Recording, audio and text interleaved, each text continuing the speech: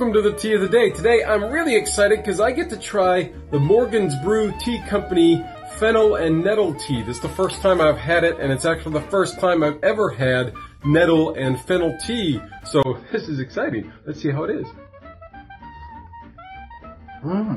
Okay. Wow.